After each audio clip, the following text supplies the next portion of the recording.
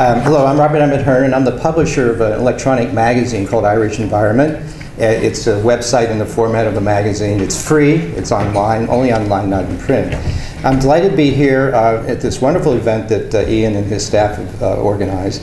And I'm delighted to be helping to participate in the awarding of prizes for a contest that we set up with 3 organizations, which I'll mention, for the best video of 3 minutes or less by a secondary school in the Republic of Ireland or Northern Ireland on an environmental issue. And we invited a number of the schools to participate.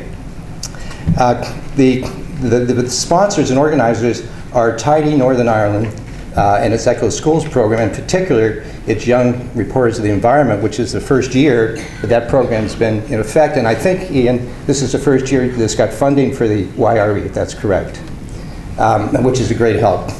It's also sponsored by the Green Schools program of Taisce in the Republic of Ireland and by the magazine Irish Environment. Now, the purpose of the contest was, we know that you, the students, are deeply committed to environmental issues. You're here. We know that you're deeply informed about environmental issues through magazines, books, newspapers, and especially the internet, and with the help of your great teachers in helping you find that information and to kind of filter through it.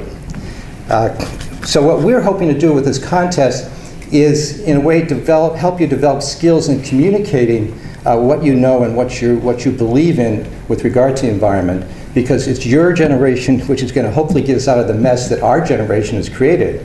And you need to not only know things, but you need to be able to communicate those things to other people, and that's what we're hoping to develop with this award, which allows you to use words, images, and in fact music.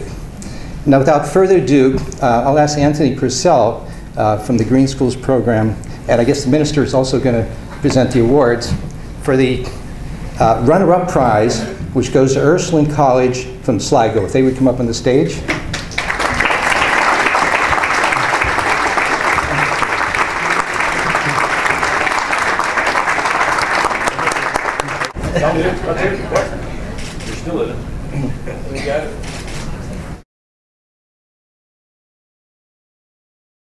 First prize goes to Holy Trinity College in Cookstown. If you could come up, please.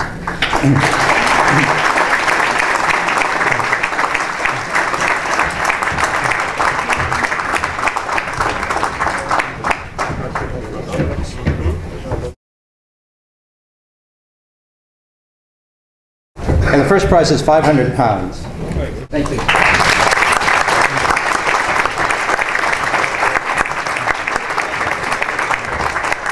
Now, we're going to show actually the first prize for Holy Trinity College, their video, and then the rest of the videos will be shown after this morning session on the screens around the auditoriums in different rooms. So all the videos will be shown there, and I will publish the videos on the magazine on March 1st, so anybody and their friends can see them there. And here's the winning video.